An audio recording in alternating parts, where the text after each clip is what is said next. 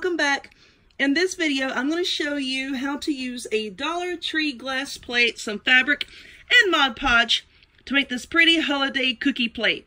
So stay tuned and I will show you how to do it. Alright y'all, let's get started. So yes, this is fairly easy, and I apologize for the Christmas intro already, but you know what?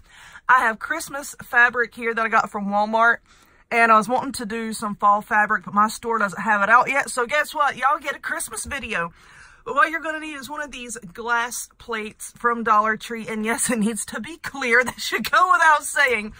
You're also going to need some Mod Podge, some of these little sponge applicator, brush, paintbrush doohickeys, and some fabric. Like I said, this one came from Walmart.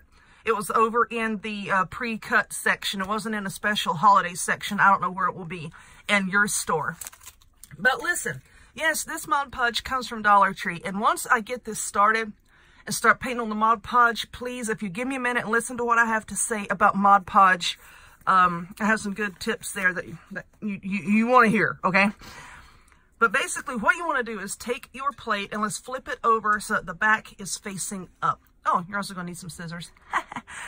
Flip it so that the back is facing up, and then you want to take some rubbing alcohol and really, really clean your plate. That's going to take away any fingerprints or anything so that your Mod Podge will adhere properly. Then you want to take your fabric. Let's open it up here. Come on, work with me. Now this does not have like a central picture on it. It's just this little red truck everywhere. So it doesn't really matter where you place the fabric. You can place it anywhere and it's going to look okay. But if you have a picture on here that you want to center on your plate. Let's say we want to do this one. Just put your hand behind it and then just kind of center it down on your plate.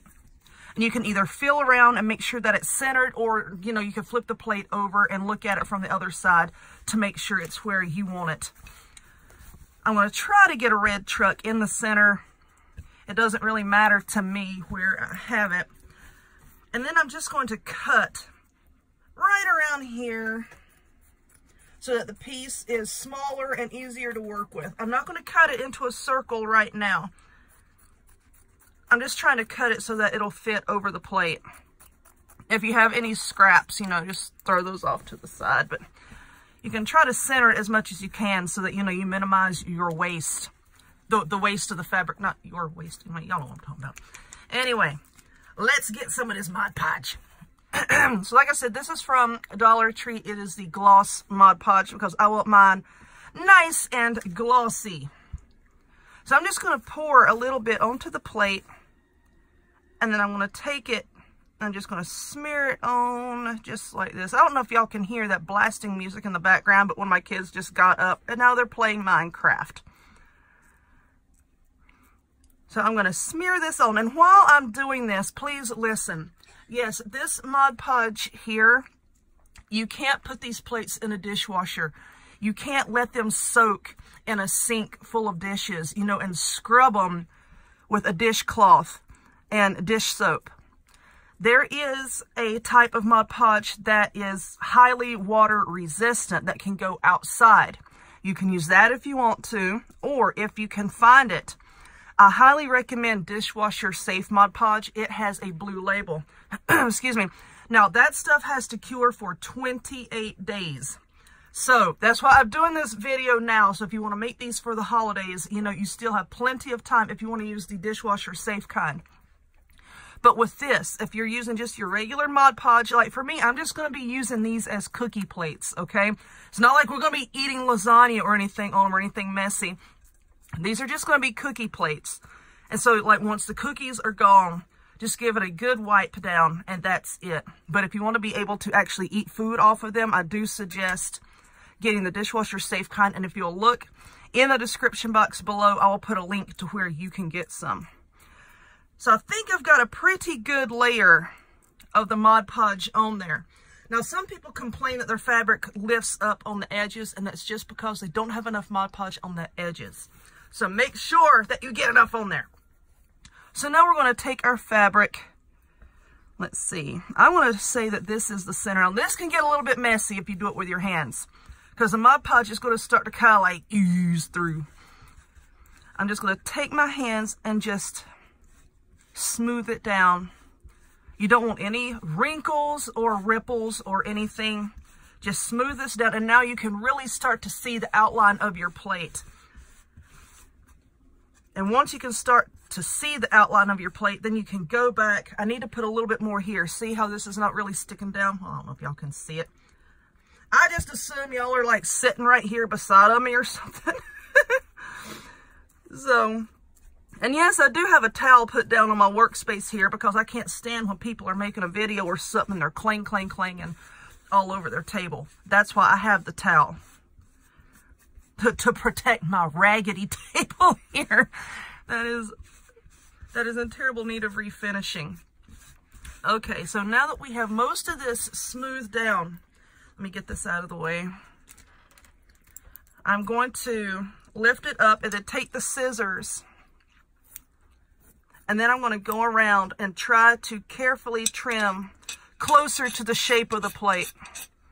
Oh, that noise. ASMR. Just trim around. Oh, it's like we're making a pie. We're trimming off the crust. Now, this part doesn't have to be perfect either, because we're going to go back and just keep smoothing, keep smoothing, keep smoothing. And then at the very end, you know, you can go back and trim off any of the excess. Try to be careful to not like angle your scissors and try to cut upward, you know, like on the plate, because then you'll risk, you know, your fabric not really being big enough. And I'm clanging my scissors on the plate. I'm about to give myself a panic attack. All right, throw that over there. So now our fabric is pretty much on there. And now all we're going to do now is just go back over it with another good coat.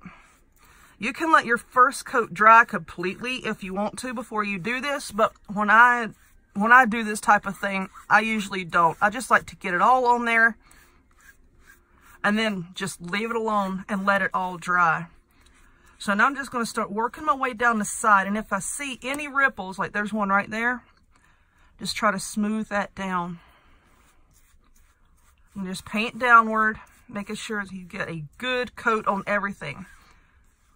You want to try, now this stuff is going to dry clear, of course, but you want to try, you see like these little ripples right here, that line, how it shows up white? Sometimes if you put a whole lot on there and it starts to dry, those lines can stay white for quite a while.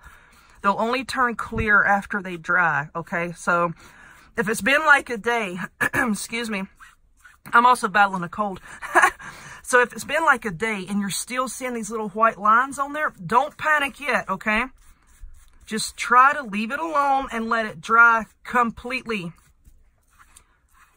So I'm just going to work my way around. If I see any little ripples, I'm going to smooth it down with my fingers. And then once I get all of this done, you can go back around the edges and make sure that the edges are stuck down really, really well. So I'm going to work on this. I'm going to let it dry, and then I'll come back and I'll show y'all what I've got. Okay, y'all, I am back. And for the most part, this is dry. And I say for the most part because right here is a tiny, tiny little spot that is not 100% dry. This has been sitting here for about 30 minutes. I've had a fan blowing on it. So it is really, really dry except for that one tiny little spot. But quick recap, just take your plate on the back side, wipe it down with alcohol, put on a layer of Mod Podge, smooth down your fabric, put on another layer of Mod Podge, pay really close attention to the edges, really smooth these edges down with your finger, put on more Mod Podge if you have to, you know, between the plate and the fabric. Make sure that the pretty side of your fabric, the side that you want to see, is facing through your plate, and the back side of the fabric from the back side is facing up. So, like I said, I'm going to use this for a cookie plate. After I get done putting the cookies on it and then we eat them all, which probably take about 10 minutes, I'm just going to wipe it down to clean it. Check out the description box below for the link to the dishwasher safe Mod Podge, but there you go. So if you would, please, please give this video a thumbs up, click subscribe, check me out on other forms of social media, links to all of which will be in the description box down below. and hope to see you next time. Bye.